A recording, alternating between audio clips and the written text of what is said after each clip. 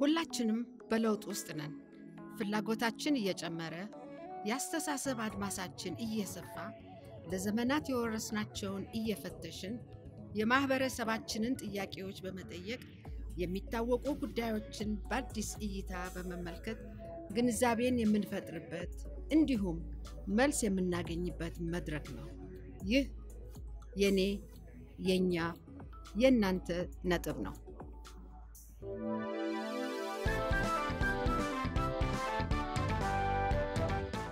በኢትዮጵያ ምግብንና ባህልን ነጣጥሎ ለማየት አዳጋች ነው።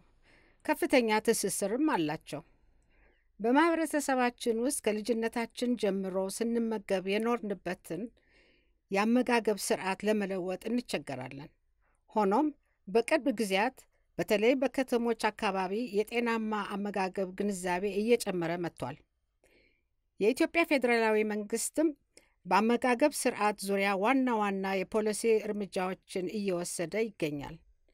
ምንም እንኳን መጠኑ አሁንም ከፍተኛ ቢሆንም የተመጣጠነ ምግብ እጥረት ለመቀነስ ኢትዮጵያ ጥረት እያደረገች ትገኛለች። በዚህ ፕሮግራም ላይ ጤናማ አመጋገብን የሚመለከቱ ጉዳዮችን ምን እንደሆኑ የማህበረሰባችን ግንዛቤ ምን እንደሚመስል እና የአመጋገብ እና ጤና ቁርኝትን እንመለከታለን። እስኪ የተመጣጠነ ምግብ ለእርሱ ምን ማለት እንደሆነ ባጭሩ ያው እንደ አስፈላጊነቱ አትክልትና ፍራፍሬ ያው መጠቀም እንዳለብን እና አሳም አለ እና የተለያዩ አትክልቶችን ነው የምንሸጠው። አትክልት እስከሆነ ድረስ ሁሉም አትክልት ተፈላጊ ነው። አትክልቶች ያው ለጤንነትም ለምንም እና ፍሬሽ ሆነው ደግሞ መጠቀም ስላለብን ገበያውም ሁሉም እንቅስቃሴውም ስላለ የተለያዩ አትክልቶች ይቀርባሉ። በትክክል ግን ያው እነ ጎመን፣ ካሮት፣ ቀይ ስር ምናምን ይገኛሉ። ሀገራችን ውስጥ አሁን በብዛት አለ የሚባለው የምርት አይነት በቆሎ ነው። በቆሎ ማለት እንግዲህ ኢትዮጵያ ውስጥ የሚመረት ከፍተኛ ምርት ያለው ነው። ግን ከ60 እስከ 70% በሀገራችን ይመረታል። ተጠቃሚው ህዝብ በብዛት የሚወስደው አሁን በቆሎ ነው እንጂ ሌላውን ጤፍም እንደ ነገሩ አለ። ግን ቢሆንም የበቆሎን ያህል ሽያጭ የለውም፣ ተፈላጊነት የለውም።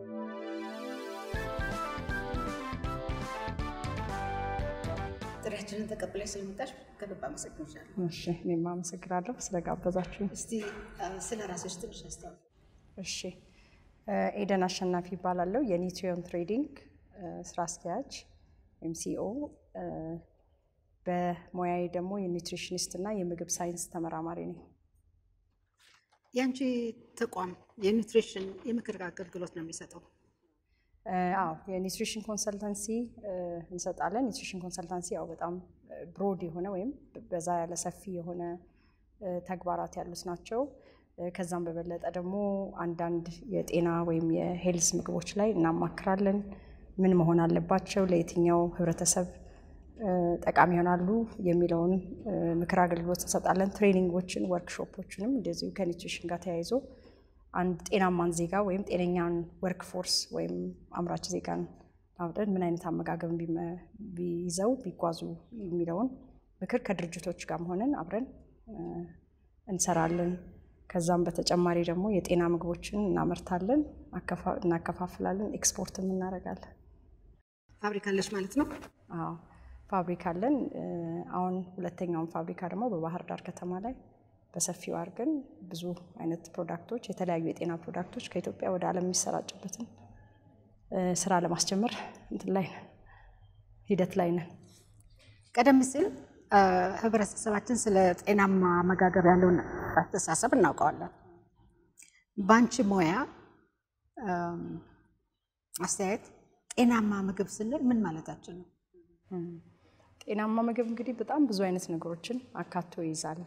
በመጀመሪያ ጊዜ የምንለው የተመጣጠነ ስንል በኒውትሪየንት ወይም በያዘው ውስጡ የምግቡ ይዘት ለምሳሌ ብርቱካን ብንል ወይም ደግሞ ጎመን ብንል ምን አይነት ነገሮችን ይይዛል የሚለው የኒውትሪየንት ፕሮፋይል ወይም ደግሞ ውስጣቸው የሚይዙት ንጥረ ነገሮች ይኖራል። እንዲሁም ደግሞ በማክሮ ኒውትሪየንት ወይም በትልልቆቹ ሁኔታዎች ስናይ የትኞቹ ምን ያህል ፐርሰንት በቀን መመገብ ይኖርብናል የሚለውን ይዛል።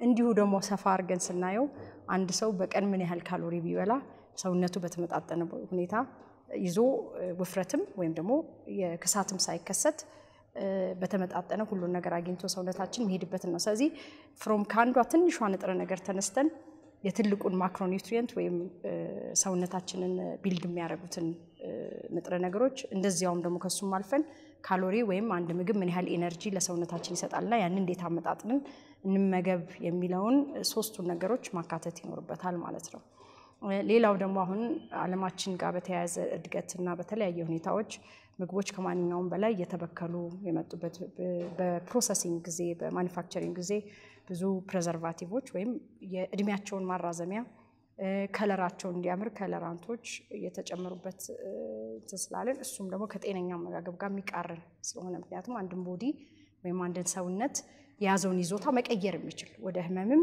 መሄድ የሚችል እንደገና ደግሞ ውፍረትንም የሚያስከትል ፕሬዘርቫቲቭ ወይም ደግሞ አዲቲቭ ወይም ደግሞ ከለረንስ እንላቸዋለን ያ ምንድነው የተለያዩ የምግቡን ይዞታ ተሻሽሎ ወይም በንግዱ ማህበረሰብ ሼልፍ ላይፍ እንለዋለን ኤክስፓየሪ ዴት የምናወጣበት እሱን እንዲቆይ ከማረግ እንዳይበላሽ ከማረግ ሁኔታ ጋር ተያይዘው ብዙ ነገሮች ይጨምረባቸዋልና እነዛን ሁሉ እንግዲህ ጤነኛ አመጋገብ ስንል ከነሱም ጨምረን እንይዛለን ማለት ነው አንድ ምግብ በፋክተሪ በብዙ ፕሮሰሲንግ ወይም ደግሞ ምርት ውስጥ ተበርቶ ሲወጣና ቤታችን እንዲሁ ደግሞ ኩክ አድርገን በለው አንድ አይነት አይደለምና እሱም ጤናማ አመጋገብ ላይ አብሮ ተካቶ ይያያዛል ማለት ነው ስለዚህ ቶፒኩ ጤናማ አመጋገብ ስንል ይሄ እንትን በጣም ሰፊ ነው በጣም ሰፊ ሁኔታ ነው ምክንያቱም አንድ ሰው የአንድ ንጥረ ነገር ብቻ እጥረት ሊፈጠርበት ይችላል ያ ምንድነው አዘውትሮ እነዛ ንጥረ ነገሮች ካለ መብላት ሊከሰት ይችላል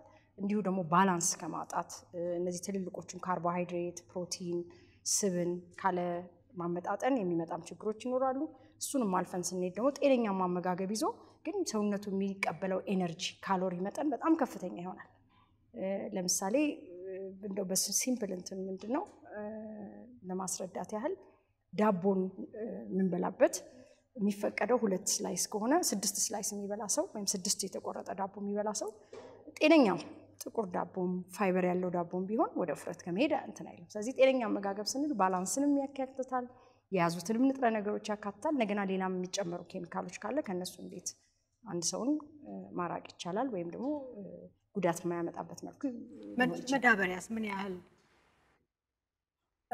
ከሌሎቹ አሁን ለምሳሌ ከኬሚካሎቹ አንዱም እሱ ነው ምንድነው እንግዲህ ብዙ አይነት የማዳበሪያ አይነቶች አሉ በኬሚካል የሚሰሩ አሉ ከኦርጋኒክ የሚሰሩ አሉ እና እነዛ አይነት ማዳበሪያዎች ተለይተው እንትን የሚሉበት ሁኔታ መፈጠር አለበት ግን በኬሚካል የሚሰሩ ከሆነ ባለምንም ጥርጣሬ ወደ ምግቡ የሚያልፍበት ሁኔታ አለ ያው እንግዲህ ባለማችን መጨመር ያለበት ማዳበሪያ ከምግቡ ላይ ከሚያመጣው ጉዳት በጣም ዝቅተኛ ሆኖ ከምግቡ ላይ መተላለፍ ከሚችለው የራሱ ትሬሾልድ ወይም ሬፈረንስ ምንለው አለ እሱ ውስጥ እንዳይገባ ተደርጎ ነው መሆን ያለበት ግን በአንዳንድ ጊዜ ደግሞ በተለያዩ ሀገሮች ላይ እሱንም የመተላለፍ ነገር ሲመጣ የማዳበሪያም ነገር በጣም ችግር እየፈጠረ ነው ኢንፋክት ብዙዎቹ ፈርቲላይዘርስ ብዙ ፔስቲሳይድስ ሄርቢሳይድስ ምንላቸው ሁሉ አንዳንዶቹ ካለማችን የተወገዱበት ሁኔታ ነው የዛሬ 10 አመት ወደ ኋላ ሄደን ስናይ ደግሞ በጣም በሰፊ ሁኔታ ስንጠቀምባቸው ሰብረ ከአንዱም ጤናማ አመጋገብ ውጪ የሚያደርጉ ነገሮች እነዚህንም ጨምሮ ይሆናል ግን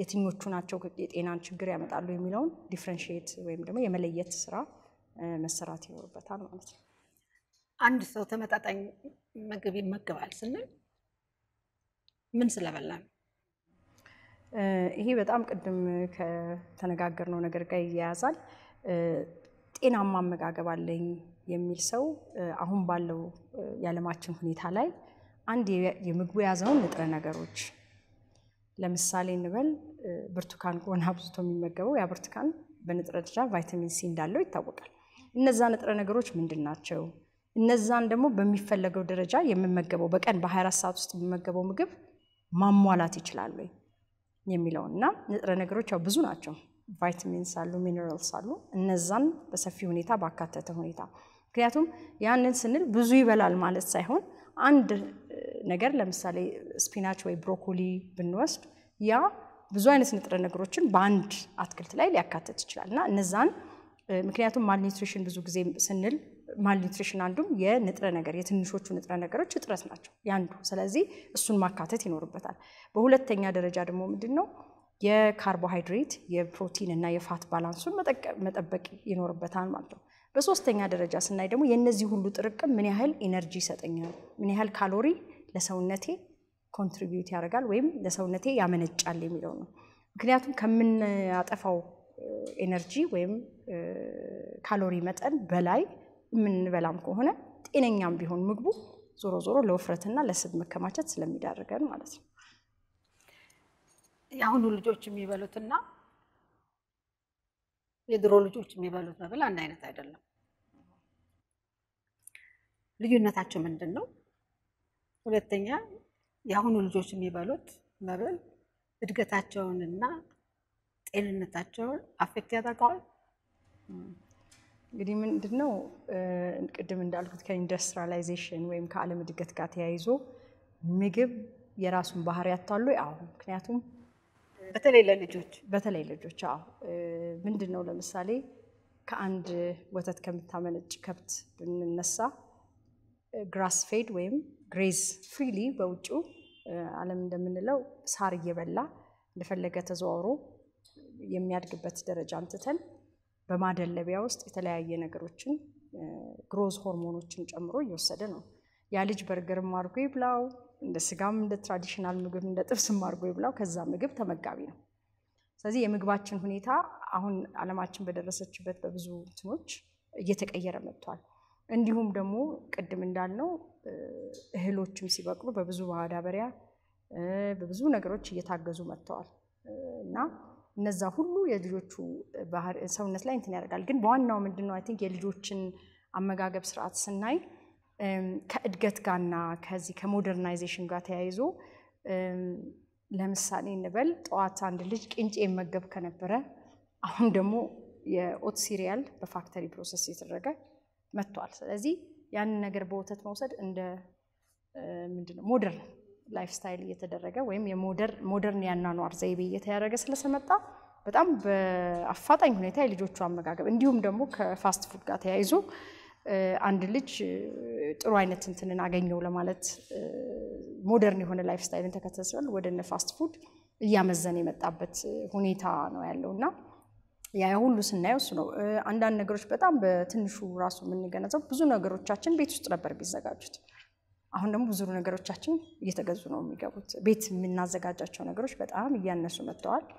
ስለዚህ ይሄም ትልቅ እንትን ይኖራል ተጽዕኖ ይኖራል የልጆች እንትን ላይ የእንትንም ችግሮች ያለው ብዙ ጊዜ የሚመገቧቸው ነገሮች ተመሳሳይ ስንል ቅድም በኒውትሪሽን እንደጠቀስኩት ንጥረ ነገሮችን የማያሟሉ የሰውነት መዳበርን ብቻ የሚፈጥሩ እና ዳቦ ቺዝ እነዚህ ፕሮሰስድ ሆነው የወጡ ነገሮች ላይ የማዘውተር ስለዚህ የሚሰጣቸው የንጥረ ነገር እንትን በጣም ውስን ይሆንና ለሰውነት መዳበር ወይም መወፈር በጣም ብዙ ኮንትሪቢዩሽን ያላቸው ነገሮችን ማስተዋል ችለናልና ይሄ ትልቅ ተጽዕኖ ይኖራል ብዬ አስባለሁ። የተለያዩ ጥናቶች እንደሚገልጹት የምግብ ዋስትና አለው አንድ ሰው ሲባል ተመጣጣኝ ምግብ አለው ማለት ነው። እንግዲህ ጠግቦ ማደር ብቻ እንደኔ ከሞያዬም ተነስቼ በቂ ነው የሚል እምነት የለኝም። ስለዚህ የምግብ ዋስትና አለው ቢባል አትሊስት ያ የሚሰጠው ምግብ ጤናማ የሆነ ምግብ ወይም እድገቱን አስተሳሰቡን ምርታማ የሚያደርገውን ነገር ሁሉ አሟልቶ በሚሰጠው ሁኔታ ሆኖ ነገ ጧት አንድ ወጣት ጎልማሳ ወይም ህፃን ልጅ ሲያድግ ከረሃብ ብቻ ያለውን ነገር አሟልቶ ኦኬ አድጎ እዚህ ደርሷል ብቻ ሳይሆን የሚቀጥሉት ደግሞ የአምራች ጊዜዎቹን ወይም ፕሮዳክቲቪቲ የርሱን በጥሩ ሁኔታ ኖሮ በሌተር ኦን ላይፍም ካለምንም የጤና እክል ሲኖር ነውና የምግብ ዋስትና ስንል እነዚህ ማካተት አለበት እንጂ ጠግቦ የማደር ሁኔታ ብቻ መሆን የለበትም የሚል በጣም የራሴም ስትሮንግ አቋም አለኝ። ግን እሱ ነው አይደለም አሁን ብዙ የምትሰሚው በልቶ አደረ ነው እንጂ ምን በልቶ አደረ አይደለም። እውነት ነው። በጣም እንዲያውም አንዱን በትልቁ ሊያሳስበን ይገባል የሚለው ነገር እንደ ሀገር እንደ ዓለምም ጠግቦ አደረን ብቻ ሳይሆን ያው በልቶ መመገብና መጥገብ አይ ቲንክ በጣም የተለያዩ ነገሮች ናቸው። እና እነሱን ሞር ሰፋ ባለ ሁኔታ እንደዚሁ ብዙ የምግብ ዋስትና ወይ ፉድ ሴኩሪቲ እንትኖች ላይ ኢንተግሬት ተደርጎ እንዲሰራበት የሚገባ ከፍተኛ ነገር ነውና የመመገብና የመጥገብ ብቻ አይነት እንትኑ ከፍተኛ ልዩነት እንዳለው መገንዘብ የሚገባን ጊዜም ላይ ያለን ይመስለኛል ከምናያቸው ብዙ የጤና ችግሮች አንፃር። ብዙ ጥናቶች ደግሞ እንደሚያሳዩት እኛ የምንመገበው ምግብ አንድ አይነት ምግብ ነው። ያ አሁን ያለው ህዝባችን አመጋገብ እና የጤና አመጋገብ እንዴት ትመለከቻለሽ? ልዩነቱስ ምንድነው? ምንድነው አሁን ብዙ ጊዜ ለኛ እንደ ሀገርም እንደ ባህልም ትልቁ አስቸጋሪ የሆነው ነገር ምንድነው? በጣም ለምሳሌ አሁን የጾም ወቅት ላይ ነን እንበል፣ ጾም ነው። ሽሮ፣ ምስር፣ አተር ፍትፍት ሲባል እነዚህ ነገሮች የፖልስ ዘሮች ወይም ደግሞ የእህል ዘሮች የሲሪያልስ ብለን የምናስባቸው ነገሮች ናቸው። አሁን በሽሮ መልክ ተዘጋጅቶ ይምጣ፣ በምስር ወጥ መልክ ተዘጋጅቶ ይምጣ፣ ለኛ ላይናችንና ለጣም ኦፍ ኮርስ ልዩነት አለው። ግን በአመጋገብ በኒውትሪሽኑ ስናይ ብዙ የተራራቁ ነገሮች አይደሉም። ስለዚህ እውነትም እኛ ማህበረሰብ አንድ አይነት ነገር ነው የሚመገበው ሲባል እውነት ነው። ብዙ ነገሮች አሁን ለምሳሌ በራሴ እንደዚሁ እንጀራ ብዙ ጊዜ እንመገበዋለን። እንጀራን ግን ከሌላ ነገር ጋር ደብልቆ እንደ ቂጣ አርገን በወጥም ወይም በአትክልትም ለመመገብ ከዛም እንትን ውስጥ አልገባንም። በጣም በሄልዲ የሚያደርገውን ኢምፓክቶች ወስደን ጨምረን አሁን ከተልባ ጋር እናርገው ወይ ከሌላ ፕሮቲን ጋር እናርገው ወይ የሚለው ነገር ስቲል በጣም ለኛ ትልቅ ሞር እንደ ምንድነው እንደ ዌስተርን ምግብ አርገን እንጂ የራሳችን እንጀራ ላይ ኤክስፕሎር አናደርገው። ስለዚህ እንጀራውን ቢበላ በተመሳሳይ ነገሮች ናቸው። አለማወቅ ነው አይ ቲንክ የግንዛቤ ማነስ ነው ማለት በዚህ ሁኔታ ላይ በጣም ሊሰራ ይገባል። ምክንያቱም ህብረተሰቡ ኢንፎርምድ መሆን ወይም ደግሞ መረጃዎች እንዲደርሰው የማድረግ ትልቅ ስራ መሰራት አለበት። ይህንን የምንለው ምንድነው ቅድም እንዳልኩት ነው። ሽሮና ምስር ላይ ልዩነት አለ ብሎ ካመነ በጣም የግንዛቤ ችግር አለ የሚል ነውና ንጥረ ነገሮች ምንድናቸው? ጤናማ አመጋገቦች ምንድናቸው? ምን በላቸው ምግቦች በምን አይነት ሁኔታ ቢሆኑ ንጥረ ነገሮቻቸውን አናጣ። ምክንያቱም አሁን ብዙ ጊዜ የተለያየ ቦታ ላይ ስንል ኢቭን በአትክልት ደረጃ አሰራራችን የኛ ትራዲሽን በጣም ዲስቲንክት ነው።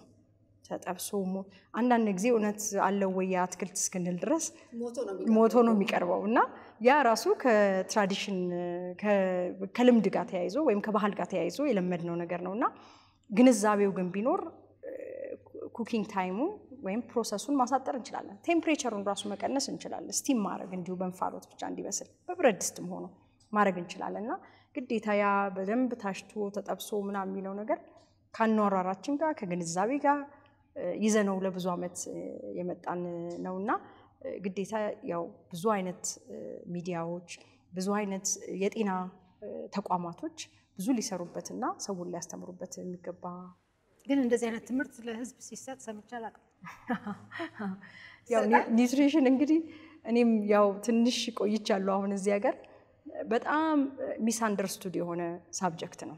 ኦኬ ዳይት ስንል የአመጋገብ ስርዓት እንጂ የመክሳት የመወፈር አይደለም። ሰው ግን ዳይት ሲል በቃ የመክሳት የመወፈር ነው የምንልበትን ብቻ ነውና ከትርጉም ይነሳል ችግሩ።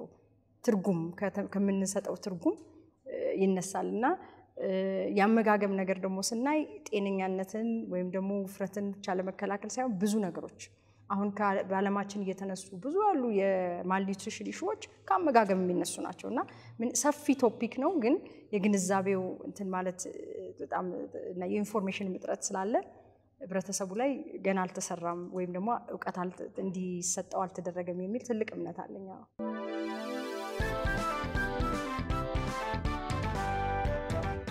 ሴሚናር ትሰጫለሽ በዚህ?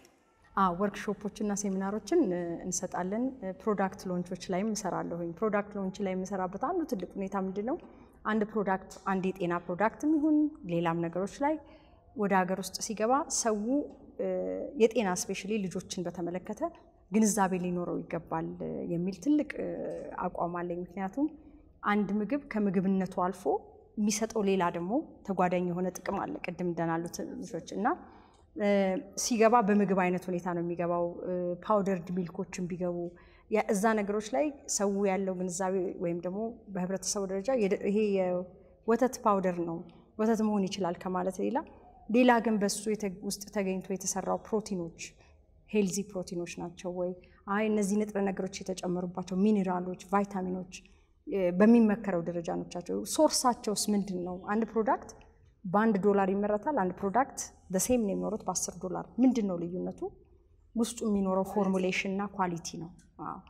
ከከብት የሚመጣ ሚልክ ፓውደር በፍሪዝ ድራይንግ ወይም ደግሞ ስፕሬይ ድራይንግ እንላለን በሱ ተደርጎ የመጣና አርቲፊሻሊ ፎርሙሌትድ የሆነ ሚልክ ፓውደር አንድ አይደለም ስለዚህ ይሄም ትልቅ ግንዛቤ ተሰጥቶት ሰሩበት የሚገባ ነውና በእንደዚህ አይነት መልኩ የማማከርን ከድርጅቶችም ጋር ብዙ ድርጅቶች ኢምፖርተሮች ናቸው ሀገራችን ላይ እንደምናውቀው እና ኢምፖርት የሚያደርጉትን ነገር ቢያውቁት ህብረተሰቡን ይጠቅማል ይጎዳል እንዳልኩሽ አንድ ኤግዛምፕል ሰጠው እንጂ ወተት ፓውደርም ብዙ ነገሮች ናቸው እና እነዛ በምን አይነት ሁኔታ ነው የተሰሩት ኬሚካል ኮንቴንታቸው ምንድነው ነው የሚለው ነገር ምክንያቱም በኋላ ምን መጣበት ነጥብ ይመስለኛል ግን አገራችን በብዙ ሁኔታ ጤናችንን የሚያናጉ ነገሮች እየተፈጠሩ ነውና ከአመጋገብ ጋር ተያይዞና እሱ በጣም ያስጨንቀኛል ያሳስበኛል ምክንያቱም ዛሬ ላይ ያለ ወጣት ነገር አገር አስተዳዳሪ ነው ዛሬ ላይ ደግሞ ያለ አገር የሚያስተዳድር ነገ መካሪ ሽማግሌ ነውና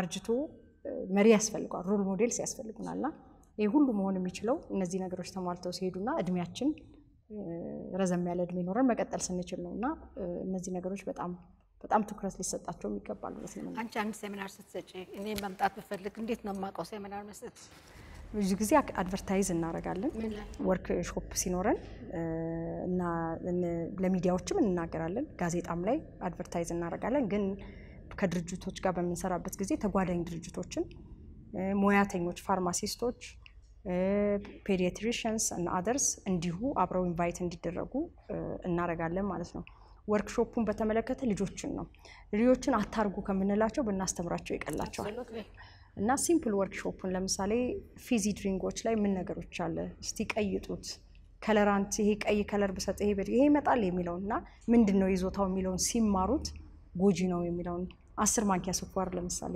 አንድ ጁስ ላይ ገባን እንበል እና ያን 10 ማንኪያ ስኳር ሲቀምሱት አያውቁትም ልጆች ብዙ ጊዜ እንዲሁ በሜዠርመንት ግን ስናያቸው ሾክ ያደርጋቸዋል ይሄን ያህል ስኳር ነው እንዴ ባንዴ በዚች በ300 ወይ በ250 ሚሊ ሊትር እንትን ውስጥ የተቀየጠ ምግብ ውስጥ ማገኘው የሚለው ስላለ ወርክሾፖቹ ሞር ፕራክቲካል ናቸው እና እንደዚህ አይነት ሁኔታዎችን እንደዚህ አይነትን የምናደርገው ምንድነው ትሩ ኢንትረስትድ ፔረንትስ ስማቸውን እንይዛለን ዌቲንግ ሊስት ላይ እናደርግና 15 ህጻናት ሲሞሉልን ቀን ዴዲኬት አድርገን ራሳችን ቢሮ አምጥተን ወርክሾፖችን ሊስተናገዱ እናደርጋለን ማለት ነውና ለውጥ ሞር የምናይባቸው መድረኮች ከማስተማር ይልቅ እሱ ነው የሚለው ፕራክቲካል ነው አይተሻል አስተማርሻቸው ልጆች ላይ በጣም አንዳንዶቹ በጣም ሾክድ ናቸው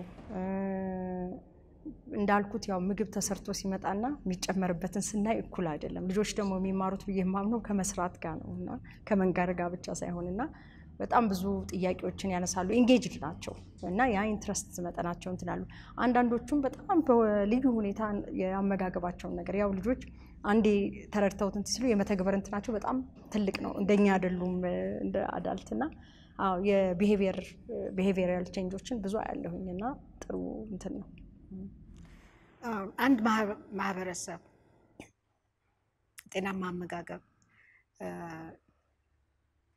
የሚያደርገው ወይም የማያደርገው ምንድነው ምክንያቱ ብዙ ጊዜ እንደሚነገረው አንደኛ አለማወቅ ነው ግንዛቤ አለመኖር ነው ሌላው ደግሞ የጤና ምግቦች ዋጋ በጣም እየናረ መጥቷል እነዚህ ናቸው ምክንያቶቹ ብለሽ ታምኛለሽ አይ ቲንክ ግንዛቤ ማነስም ይመስለኛል ምክንያቱም አሁን ካለው ኮምፓራቲቭ የሆነ የጤና ምግቦች ስንል ይሄን ያህል ግንዛቤው ማነስ ካልሆነ አሁን ካለንበት የተለያዩ ጥሬ ዕቃዎች የዋጋ ጭማሪ ከፍተኛ ነው ቢያላስ ለምሳሌ ስጋን መውሰድ እንችላለን በአንድ ኪሎ ስጋ ምን ያህል ዋጋ እንደደረሰ እናውቃለንና ከዛ ባነሰ መልኩ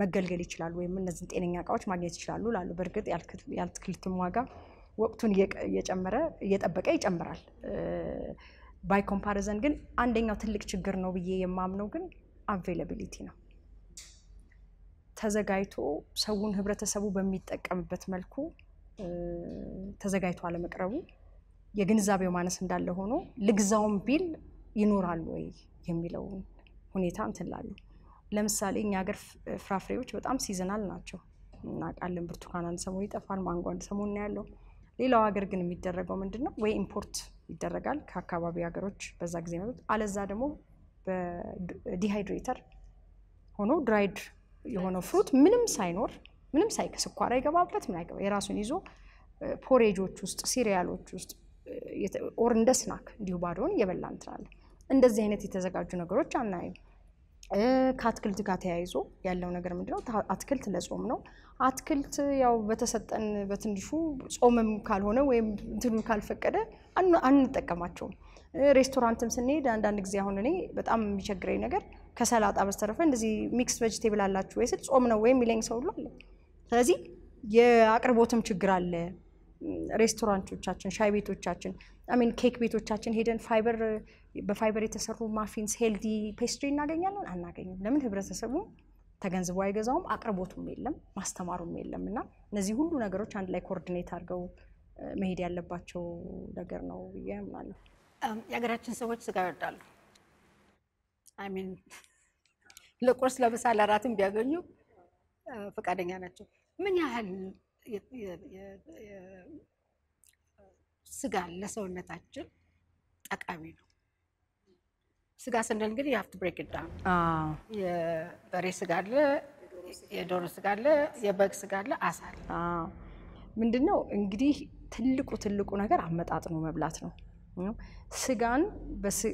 ስጋን ስንል ቀይ ስጋን ብንወስድ ምክንያቱም የአብዛኛው ማህበረሰባችን ሰዎች ቀይ ስጋን ከዶሮም ዶሮ ያው ለአመት ባለው ግን እንዲህ በየቀኑ የሚበላ ስላልሆነ ሞር ከቀይ ስጋ ወይም ከበሬ ስጋ ጋር የተያዘ እንትን ነው ትልቁ እኔ እንደ ትልቁ ችግር ነው ብዬ የማምነው ከኒውትሪሽናል እንትኑ ጋይድላይኑም ጋር የማይጣጣመው የምንበላበት መጠኑ ነው ብዙ ጊዜ ብዙ ሰዎችን ለማነጋገር ድሩን አግኝቻለሁ 1 ኪሎ ስጋ ለሁለት 500 ግራም ማለት ነው አንድ ሰው 500 ግራም ለምን አይነት ቦዲ ዌት ሰው ይሆናል ብለን ስናይ ኦልሞስት የለም ምክንያቱም በ1 ኪሎ ግራም 0.8 ነው ግራም ስጋ እንድንመገብ ወይም ፕሮቲን እንድንወስድ ስለዚህ ከዛ ከቀይ ስጋ ሃይ ፕሮቲን ሶርስ ስለሆነ በ500 ግራም የምናገኘው በጣም ትሪፕል ያደርገናል ስለዚህ ያ ትልቁ ነገር ያመጣጥ ነው አለመብላት ላይ ስጋ መመገቡ ብቻ ማዘውተሩ ሌላው ፍሪኩዌንሲው በየቀኑ በቀን 3 ጊዜ ቢሆን ከአንድ ነገር ብቻ የምናገኘው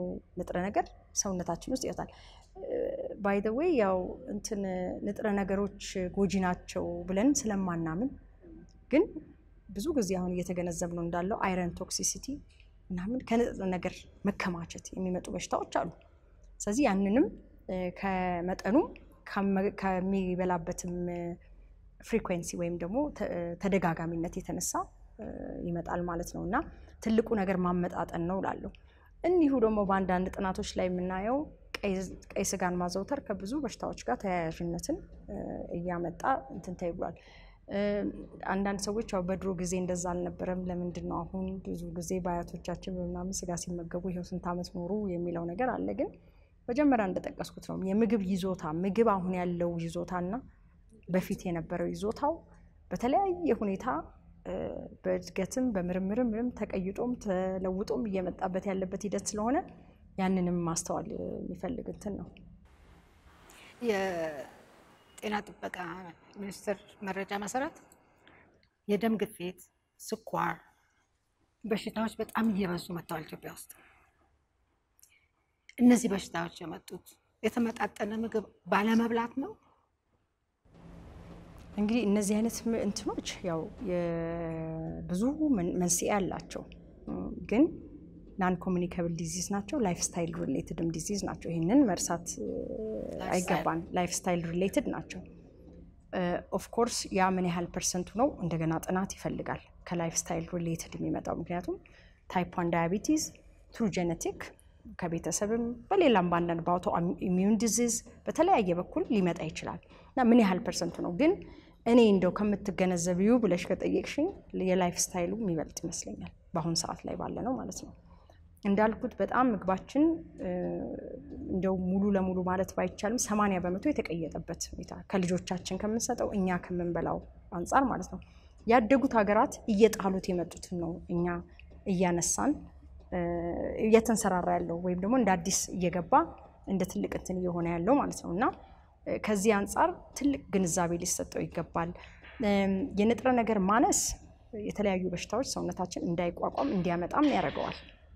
እንዲሁም ደግሞ ማብዛቱ በዛው እና የኦቢሲቲ ሬቱ ምንድነው? አሁን ለምሳሌ እንትን ወደ አርሶ አደሩ ብንሄድ ከተማ ወጣ ብንል እውነት የአርሶ አደር እንደ በፊቱ ይመገባሉ? መንገዶች አክሰስ አላቸው።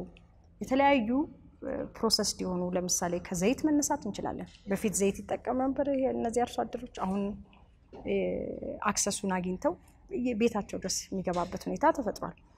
እንዲሁም ደግሞ ሌላ ፕሮሰስ ሊሆኑ ምግቦች ብስኩት የምንበል ወይም ነጭ ፍርኖ ዱቄት ለስላሳ አክሰስ አግኝተዋል። ስለዚህ ከሁለቱም የሚመነጭ ነገር ነው። የተመጣጠነ ንጥረ ነገርን ማለማግኘት እንደገና የላይፍ ስታይል እንትን ሆኖ ብዙ ፕሮሰስ ሊሆኑና የተለያዩ ለሰውነታችን የስብ መጠኑን እንዲበዛ ውፍረት አይደለም የስብ መጠን። ይሄ በጣም ትልቅ ግንዛቤ ሚስ አንደርስታንዲንግ ነው። አንድ ሰው ከፍተኛ የስብ መጠን አለ ሲባል እንደኔ ሰውነቴ ምን ሆኖ ይላል። ግን ውስጣዊ ስብ ውስጣችን ማከማቸት የሚችለው በየኦርጋኖቻችን ላይ ወይም በውስጥ እቃዎቻችን ላይ አለ። እሱ ሜጀር ይደረጋል እና ቀጭንና ወፍራም ስለሆነ አንድ ሰው የስብ መጠኑ የበዛ አይደለም ሊባል ስለማይቻል ያን ሁሉ ኮንትሪቢዩሽን ይኖራቸዋል። እነዚህ በሽታዎች ስኳርና ደም ግፊት ወንዶች ላይ ነው ሴቶች ላይ ነው? የከተማ ሰው ጋር ነው ወይስ ገጠሬው ጋር ነው የሚበዙት? ማን ላይ ነው ብዙ የምታየው? አሁን ምንድነው እውነት ለመናገር እኔም ካለኝ ኢንፎርሜሽን የዚህ የምናገኘው ስታቲስቲካል ኢንፎርሜሽን ክሊር አይደለም። ለምሳሌ አንድ ህብረተሰብ ላይ እነዚህ ነገሮች መጡ ሲባል ልጆች ላይ ምን ያህል ፐርሰንት እናያለን? ምክንያቱም ዳያቢቲስን ስናይ በአሁን ሰዓት ባለኝ ኢንፎርሜሽን ልጆች ላይም በጣም እየተከሰተ መጥቷል። ስለዚህ አንድ የህብረተሰብ አካልን ሴቶችን ወንዶችን ምናምን ብሎ ብቻ ለይቶ ያለ ችግር አይመስለኝም። ስፔሻሊ አንዳንድ ጊዜ ፕራይቬት ስኩሎች ላይ ሲኖሩ የሳይንስ መድረኮች ላይ ሄዳለሁ ልጆችን ግንዛቤ መስጠት የሚለው ላይ ነውና ከብዙ እናቶች ከአስተማሪዎች የምንሰማው ብዙ ዳያቤቲክ ልጆች እንዳሉ ነው እና ያ ራሱ ጥናት ሊያስፈልግ ይገባል። እንዲሁ የትኛው ሴት የህብረተሰብ አካላት የሚለው ወይንስ በዚህ በከተማ መሃል የሚኖረው ነው ወይንስ ከከተማ ውጪ? እንዳልኩት የምግቡ ሁኔታ ሁሉንም እያዳረሰ ነው ብዬ አስባለሁ። ማለት የፕሮሰስ የሆነ ምግቡ በፋብሪካም የተመረተ ምግብ ያለው ተደራሽነት ለብዙ ህብረተሰብ አባላት ከፍተኛ ነውና ይሄንን ለይቶ የማውጣት እንትን ሌላ ጥናት ይጠይቃል ብዬ ነው ማምነው እንጂ የሚመርጠው እንደ በሽታ የሚመርጠው የለም። አንዳንድ ሰዎች በተፈጥሮ ሰሰስተብል ወይም ደግሞ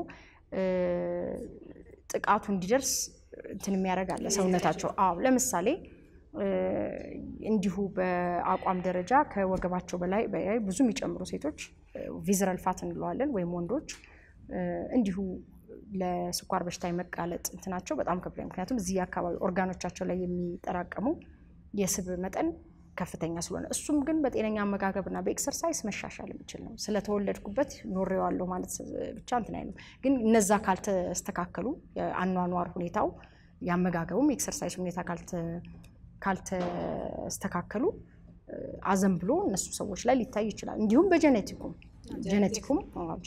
ላይ ያለበት ሰው ሊኖር ይችላል። ግን ያን ጄኔቲክ በብዙ መንገድ ማኒፑሌት ማድረግ የሚቻልበት ደረጃ ላይ ነን አሁን ያለነው።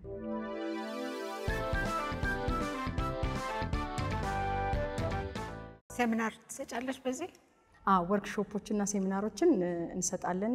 ፕሮዳክት ሎንቾች ላይም እንሰራለሁኝ። ፕሮዳክት ሎንች ላይ የምሰራበት አንዱ ትልቅ ሁኔታ ምንድነው አንድ ፕሮዳክት አንድ የጤና ፕሮዳክትም ይሁን ሌላም ነገሮች ላይ ወደ ሀገር ውስጥ ሲገባ ሰው የጤና ስፔሻሊ ልጆችን በተመለከተ ግንዛቤ ሊኖረው ይገባል የሚል ትልቅ አቋም አለኝ። ምክንያቱም አንድ ምግብ ከምግብነቱ አልፎ የሚሰጠው ሌላ ደግሞ ተጓዳኝ የሆነ ጥቅም አለ። ቅድም እንደናሉት ልጆች እና ሲገባ በምግብ አይነት ሁኔታ ነው የሚገባው።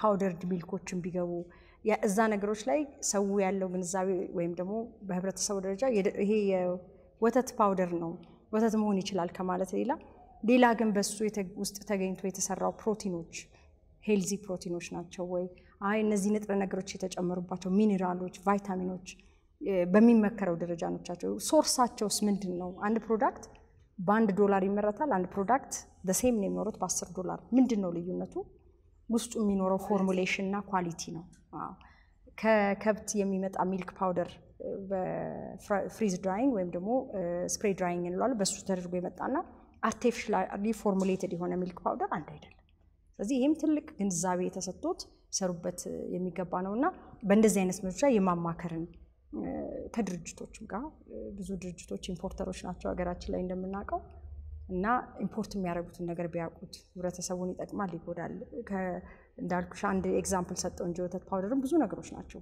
እና እነዛ በምን አይነት ሁኔታ ነው የተሰሩት ኬሚካል ኮንቴንታቸው ምንድነው ነው የሚለው ነገር ምክንያቱም በኋላ ምን መጣበት ነጥብ ይመስለኛል ግን አገራችን በብዙ ሁኔታ ጤናችንን የሚያናጉ ነገሮች እየተፈጠሩ ነውና ከአመጋገብ ጋር ተያይዞና እሱ በጣም ያስጨንቀኛል ያሳስበኛል ምክንያቱም ዛሬ ላይ ያለ ወጣት ነገ አገር አስተዳዳሪ ነው ዛሬ ላይ ደግሞ ያለ አገር የሚያስተዳድር ነገ መካሪ ሽማግሌ ነውና አርጅቶ መሪ ያስፈልጋል ሮል ሞዴልስ ያስፈልጉናልና ይሄ ሁሉ መሆን የሚችለው እነዚህ ነገሮች ተሟልተው ሲሄዱና እድሜያችን ረዘም ያለ እድሜ ኖረን መቀጠል ስንችል ነውና እነዚህ ነገሮች በጣም ትኩረት ሊሰጣቸው ይገባል ማለት ነው አንቺ አንድ ሴሚናር ስትሰጪ እኔ መምጣት በፈልግ እንዴት ነው ማቀው ሴሚናር መስጠት ብዙ ጊዜ አድቨርታይዝ እናረጋለን ወርክ ሾፕ ሲኖረን እና ለሚዲያዎችም እንናገራለን ጋዜጣም ላይ አድቨርታይዝ እናረጋለን ግን ከድርጅቶች ጋር በመንሰራበት ጊዜ ተጓዳኝ ድርጅቶችን ሙያተኞች ፋርማሲስቶች ፔዲያትሪሽንስ and others እንዲሁ አብረው ኢንቫይት እንዲደረጉ እናረጋለን ማለት ነው ወርክሾፑን በተመለከተ ልጆችን አታርጉ ከምንላቸው በእናስተምራቸው ይቀላቸዋል እና ሲምፕል ወርክሾፑን ለምሳሌ ፊዚ ድሪንጎች ላይ ምን ነገሮች አለ እስቲ ቀይጡት ከለራንት ይሄ ቀይ ከለር በሰጠ ይሄ ይመጣል የሚለውና ምንድነው ይዞታው የሚለውን ሲማሩት ጎጂ ነው የሚለውን 10 ማንኪያ ስኳር ለምሳሌ አንድ ጁስ ላይ ገባ እንበል እና ያን 10 ማንኪያ ስኳር ሲቀምሱት አያውቁትም ልጆች ብዙ ጊዜ እንዲሁ በሜዠርመንት ግን ስናያቸው ሾክ ያደርጋቸዋል ይሄን ያህል ስኳር ነው እንዴ ባንዴ በዚች በ300 ወይ በ250 ሚሊ ሊትር እንትን ውስጥ የተቀየጠ ምግብ ውስጥ ማገኘው የሚለው ስላለ ወርክሾፖቹ ሞር ፕራክቲካል ናቸው እና እንደዚህ አይነት ሁኔታዎችን እንደዚህ አይነትን የምናደርገው ምንድነው ትሩ ኢንትረስትድ ፔረንትስ ስሟቸውን እንይዛለን ዌቲንግ ሊስት ላይ እናረግና 15 ህጻናት ሲሞሉልን ቀን ዴዲኬት አድርገን ራሳችን ቢሮ አምጥተን ወርክሾፖችን ሊስተናገዱ እናረጋለን ማለት ነውና ለውጥ ሞር የምናይባቸው መድረኮች ከማስተማር ይልቅ እሱ ነው የሚለው ፕራክቲካል ነው አይተሻል አስተማርሻቸው ልጆች ላይ በጣም አንዳንዶቹ በጣም ሾክድ ናቸው እንዳልኩት ያው ምግብ ተሰርቶ ሲመጣና የሚጨመርበትን ስናይ እኩል አይደለም ልጆች ደግሞ የሚማሩት በየማምነው ከመስራት ጋር ነውና ከመንጋር ጋር ብቻ ሳይሆንና በጣም ብዙ ጥያቄዎችን ያነሳሉ ኢንጌጅድ ናቸው እና ያ ኢንትረስት መጠናቸው እንትናሉ አንዳንዶቹም በጣም በልዩ ሁኔታ ያመጋገባቸው ነገር ያው ልጆች አንዴ ተረድተውት እንት ሲሉ የመተግበር እንትናቸው በጣም ትልቅ ነው እንደኛ አይደሉም እንደ አዳልትና የቢሄቪየራል ቼንጆችን ብዙ አያለሁኝና ጥሩ እንትን ነው አንድ ማህበረሰብ ጤናማ አመጋገብ የሚያደርገው ወይም የማያደርገው ምንድነው ምክንያቱ ብዙ ጊዜ እንደሚነገረው አንደኛ አለማወቅ ነው ግንዛቤ ያለመኖር ነው ሌላው ደግሞ የጤና ምግቦች ዋጋ በጣም እየናረ መጥቷል እነዚህ ናቸው ምክንያቶቹ ብለሽ ታምኛለሽ I think ግንዛቤ ማነስም ይመስለኛል ምክንያቱም አሁን ካለው ኮምፓራቲቭ የሆነ የጤና ምግቦች ስንል ይሄን ያህል ግንዛቤው ማነስ ካልሆነ አሁን ካለንበት የተለያዩ ጥሬ ዕቃዎች የዋጋ ጭማሪ ከፍተኛ ነው ቢያላስ ለምሳሌ ስጋን መውሰድ እንችላለን በ1 ኪሎ ስጋ ምን ያህል ዋጋ እንደደረሰ እናቃለንና ከዛ ባነሰ መልኩ መገልገል ይችላል ወይም እነዚህ ጤነኛ ዕቃዎች ማግኘት ይችላሉ ላሉ በርግጥ ያልትክልትም ዋጋ ወቅቱን እየጨመረ እየጠበቀ ይጨምራል ባይ ኮምፓሪዘን ግን አንደኛው ትልቅ ችግር ነው ብዬ የማምነው ግን አቬይላቢሊቲ ነው ተዘጋይቶ ሰውን ህብረተሰቡ በሚጠቀምበት መልኩ ተዘጋይቶ አለመቅረቡ የግንዛቤው ማነስ እንዳለ ሆኖ ልግዛውም ቢል ይኖራል ወይ የሚለው ሁኔታ እንትላሉ ለምሳሌ እኛ ሀገር ፍራፍሬዎች በጣም ሲዝናል ናቸው እናቃለን ብርቱካን አንድ ሰሞን ይጠፋል ማንጎ አንድ ሰሞን ነው ያለው ሌላው ሀገር ግን የሚደረገው ምንድነው ወይ ኢምፖርት ይደረጋል ከአካባቢ ሀገሮች በዛ ጊዜ ነው አለዛ ደግሞ በዲሃይድሬተር ሆኖ ድራይድ የሆነው ፍሩት ምንም ሳይኖር ምንም ሳይከስኳር አይገባበት ምን አይገባ የራሱን ይዞ ፖሬጆች ውስጥ ሲሪያሎች ውስጥ ኦር እንደ ስናክ እንዲሁ ባዶን እየበላን እንጥራለን እንደዚህ አይነት የተዘጋጁ ነገሮች አናይም ከአትክልት ጋር ተያይዞ ያለው ነገር ምንድነው አትክልት ለጾም ነው አትክልት ያው በተሰጠን በትንሹ ጾምም ካልሆነ ወይም እንትኑ ካልፈቀደ አንጠቀማቸውም ሬስቶራንትም ስንሄድ አንዳንድ ጊዜ አሁን እኔ በጣም የሚቸግረኝ ነገር ከሰላጣ በስተረፈ እንደዚህ ሚክስ ቬጂቴብል አላችሁ ወይስ ጾም ነው ወይ የሚለኝ ሰው ሁሉ አለ ስለዚህ የአቅርቦትም ችግር አለ ሬስቶራንቶቻችን ሻይ ቤቶቻችን አሚን ኬክ ቤቶቻችን ሄደን በፋይበር የተሰሩ ማፊንስ ሄልዲ ፔስትሪ እናገኛለን አናገኝም ለምን ህብረተሰቡ ተገንዝቦ አይገዛውም አቅርቦቱም የለም ማስተማሩም የለምና እነዚህ ሁሉ ነገሮች አንድ ላይ ኮኦርዲኔት አድርገው መሄድ ያለባቸው ነገር ነው ብዬአምናለሁ የሀገራችን ሰዎች ስጋ ይወዳሉ አሚን ለቁርስ ለምሳ ለራትም ቢያገኙ ፈቃደኛ ናቸው ምን ያህል ስጋ ለሰውነታችን ጠቃሚ ነው ስጋ ስንል እንግዲህ you have to break it down የበሬ ስጋ አለ የዶሮ ስጋ አለ የበግ ስጋ አለ አሳ አለ ምንድነው እንግዲህ ትልቁ ነገር አመጣጥ ነው መብላት ነው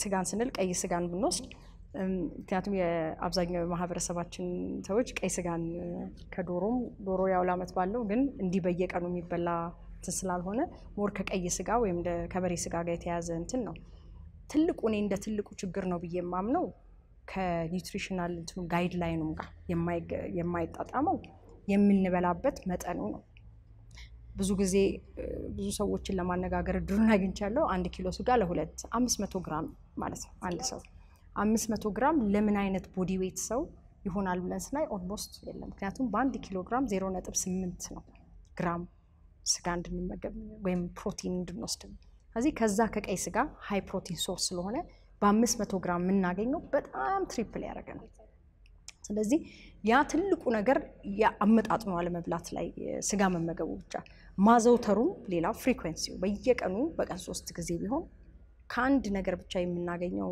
ንጥረ ነገር ሰውነታችን ውስጥ ይወጣል ባይ ዘ ዌይ ያው እንትን ንጥረ ነገሮች ጎጂ ናቸው ብለን ስለማናምን ግን ብዙ ጊዜ አሁን እየተገነዘብነው እንዳለው አይረን ቶክሲሲቲ እናምን ከንጥረ ነገር መከማቸት የሚመጡ በሽታዎች አሉ ስለዚህ ያንንም ከመጠኑ ከሚበላበትም ፍሪኩዌንሲ ወይም ደግሞ ተደጋጋሚነት የተነሳ ይመጣል ማለት ነውና ትልቁ ነገር ማመጣጠን ነው ላለው እንዲሁ ደግሞ በአንዳንድ ጥናቶች ላይ የምናየው ቀይ ስጋን ማዘውተር ከብዙ በሽታዎች ጋር ተያያዥነትን እያመጣ እንትን ተይብሏል አንዳንድ ሰዎች ያው በድሮ ጊዜ እንደዛ አልነበረም ለምንድነው አሁን ብዙ ጊዜ ባያቶቻችን ምናምን ስጋ ሲመገቡ ይሄው ስንት አመት ኖሩ የሚለው ነገር አለ ግን መጀመሪያ እንደተጠቀስኩት ነው የምግብ ይዞታ ምግብ አሁን ያለው ይዞታና በፊት የነበረው ይዞታው በተለያየ ሁኔታ በእድገትም በምርምርም ተቀይጦም ተለውጦም እየመጣበት ያለበት ሂደት ስለሆነ ያንንም ማስተዋል የሚፈልግ እንትን ነው የጤና ጥበቃ ሚኒስቴር መረጃ መሰረት የደም ግፊት ስኳር በሽታዎች በጣም እየበዙ መጥተዋል ኢትዮጵያ ውስጥ እነዚህ በሽታዎች የመጡት የተመጣጠነ ምግብ ባለመብላት ነው እንግዲህ እነዚህ አይነት እንትኖች ያው ብዙ መንስኤ አላቸው ግን ናን ኮሙኒኬብል ዲዚዝ ናቸው ላይፍ ስታይል ሪሌትድም ዲዚዝ ናቸው ይሄንን መርሳት አይገባን ላይፍ ስታይል ሪሌትድ ናቸው ኦፍ ኮርስ ያ ምን ያህል ፐርሰንቱ ነው እንደገና ጥናት ይፈልጋል ከላይፍ ስታይል ሪሌትድ የሚመጣው ምክንያቱም ታይፕ 1 ዳያቢቲስ ትሩ ጄኔቲክ ከቤተሰብም በሌላም ባንዳን ባውቶ ኢሚዩን ዲዚዝ በተለያየ በኩል ሊመጣ ይችላል እና ምን ያህል ፐርሰንቱ ነው ግን እኔ እንደው ከምትገነዘቢው ብለሽ ከጠየቅሽኝ የላይፍ ስታይሉ የሚበልጥ ይመስለኛል በአሁን ሰዓት ላይ ባለ ነው ማለት ነው እንዳልኩት በጣም ምግባችን እንደው ሙሉ ለሙሉ ማለት ባይቻልም 80% የተቀየጠበት ሁኔታ ከልጆቻችን ከምንሰጠው እኛ ከምንበላው አንፃር ማለት ነው ያደጉት ሀገራት እየጣሉት የመጡት ነው እኛ እያነሳን እየተንሰራራ ያለው ወይም ደግሞ እንደ አዲስ እየገባ እንደ ትልቅ እንትን እየሆነ ያለው ማለት ነውና ከዚህ አንፃር ትልቅ ግንዛቤ ሊሰጠው ይገባል። የንጥረ ነገር ማነስ የተለያዩ በሽታዎች ሰውነታችን እንዳይቋቋም እንዲያመጣም ያደርገዋል። እንዲሁም ደግሞ ማብዛቱ በዛው እና የኦቢሲቲ ሬቱ ምንድነው? አሁን ለምሳሌ እንትን ወደ አርሶ አደሩ ብንሄድ ከተማ ወጣ ብንል እውነት የአርሶ አደር እንደ በፊቱ ይመገባሉ? መንገዶች አክሰስ አላቸው። የተለያዩ ፕሮሰስ ሊሆኑ ለምሳሌ ከዘይት መነሳት እንችላለን። በፊት ዘይት ይጠቀሙ ነበር እነዚህ አርሶ አደሮች። አሁን አክሰሱን አግኝተው ቤታቸው ድረስ የሚገባበት ሁኔታ ተፈጥሯል። እንዲሁም ደግሞ ሌላ ፕሮሰስ ሊሆኑ ምግቦች ብስኩት የምንበል ወይም ነጭ ፍርኖ ዱቄት ለስላሳ አክሰስ አግኝተዋል። ስለዚህ ከሁለቱም የሚመነጭ ነገር ነው።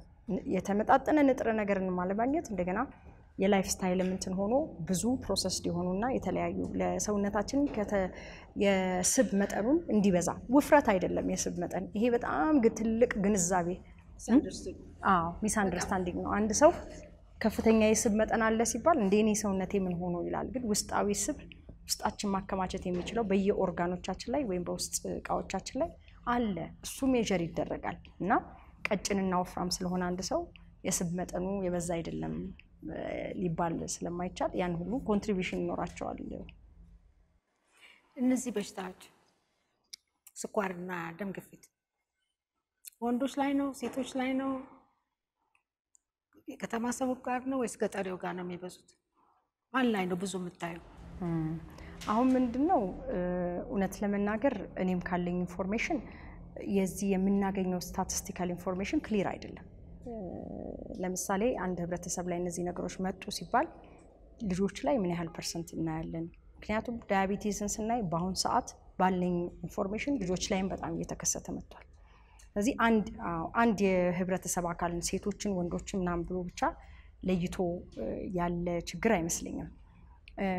ስፔሻሊ አንዳንድ ጊዜ ፕራይቬት ስኩሎች ላይ ሲኖሩ የሳይንስ መድረኮች ላይ ሄዳለሁ ልጆችን ግንዛቤ መስጠት የሚለው ላይ ነውና ከብዙ እናቶች ከአስተማሪዎች የምንሰማው ብዙ ዳያቤቲክ ልጆች እንዳሉ ነው እና ያ ራሱ ጥናት ሊያስፈልግ ይገባል። እንዲሁ የትኛው ሴት የህብረተሰብ አካላት የሚለው ወይስ በዚህ በከተማ መሃል የሚኖረው ነው ወይስ ከከተማ ውጪ? እንዳልኩት የምግቡ ሁኔታ ሁሉንም እያዳረሰ ነው ብዬ አስባለሁ። ማለት የፕሮሰስ የሆነ ምግቡ በፋብሪካም የተመረተ ምግብ ያለው ተደራሽነት ለብዙ ህብረተሰብ አባላት ከፍተኛ ነውና ይሄንን ለይቶ የማውጣት እንትን ሌላ ጥናት ይጠይቃል ብዬ ነው ማምነው እንጂ የሚመርጠው እንደ በሽታ የሚመርጠው የለም። አንዳንድ ሰዎች በተፈጥሮ ሰሰስተብል ወይም ደግሞ ጥቃቱ እንዲደርስ እንትን የሚያደርጋለ ሰውነታቸው። ለምሳሌ እንዲሁ በአቋም ደረጃ ከወገባቸው በላይ ብዙ የሚጨምሩ ሴቶች ቪዘራል ፋት እንለዋለን ወይም ወንዶች እንዲሁ ለስኳር በሽታ የመጋለጥ እንትናቸው በጣም ከፍተኛ ምክንያቱም እዚህ አካባቢ ኦርጋኖቻቸው ላይ የሚጠራቀሙ የስብ መጠን ከፍተኛ ስለሆነ እሱም ግን በጤነኛ አመጋገብና በኤክሰርሳይዝ መሻሻል የሚችል ነው። ስለተወለድኩበት ኖሬዋለሁ ማለት ብቻ እንትን አይደለም። ግን እነዛ ካልተስተካከሉ የአኗኗር ሁኔታው ያመጋገቡም ኤክሰርሳይዝ ሁኔታ ካልተስተካከሉ አዘን ብሎ እነሱ ሰዎች ላይ ሊታይ ይችላል። እንዲሁም በጄኔቲኩም ላይ ያለበት ሰው ሊኖር ይችላል። ግን ያን ጄኔቲክ በብዙ መንገድ ማኒፑሌት ማድረግ የሚቻልበት ደረጃ ላይ ነን አሁን ያለነው።